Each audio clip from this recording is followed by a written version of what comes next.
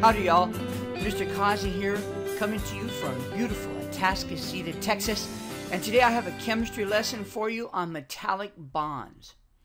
In this lesson, you'll learn about metallic bonds and the sea of free electrons that help create these metallic bonds. You must know valence electrons, octet rule, electronegativity, covalent and ionic bonds. You'll need your periodic table. Have that in front of you so that you can reference it as we talk about this concept. Although the ionic and covalent bonds are the major bonds, there's this third type of bond that you must consider, and that's the metallic bond. And the metallic bond isn't really a chemical bond, but it's still an attraction. It's attraction between the metal ions and delocalized electrons. What do we mean by that? Well, if you take copper, iron, silver, gold, platinum, tungsten, and many other different types of metals, you're able to take them and hammer them or make them into wire. That is, they are malleable and ductile. Well, that's because of the metallic bond. Let's look, for example, the copper electron configuration.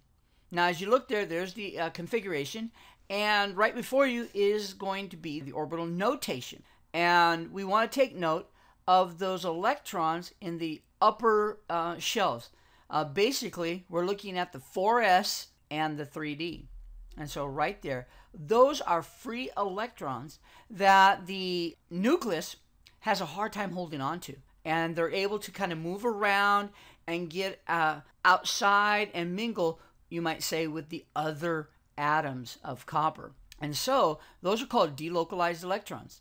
And the delocalized electrons come from those d orbitals. And they're the free electron. And these free electrons are attracted to the positive metal ions, thus creating a bond.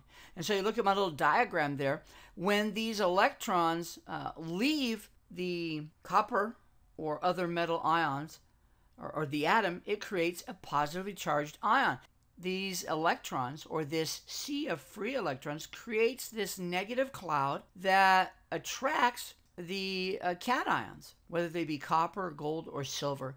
And these cations are able to attract to each other through this cloud of electrons. Now, this isn't a real chemical bond, but it's still an attraction. And therefore, we create this bit of a bond that allows metals to be malleable and ductile.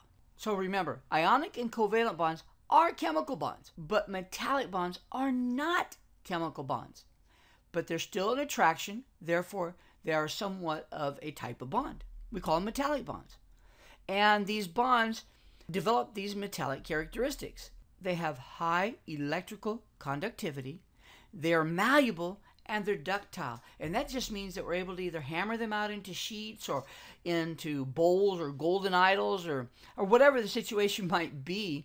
Metals are malleable, or at least metals with metallic bonds. And it makes them ductile.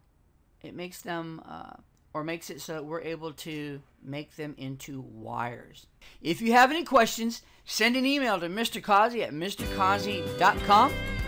And remember to check out my mrcausey'sworld.com, mrcausey.com, and also check out my YouTube channel. All right.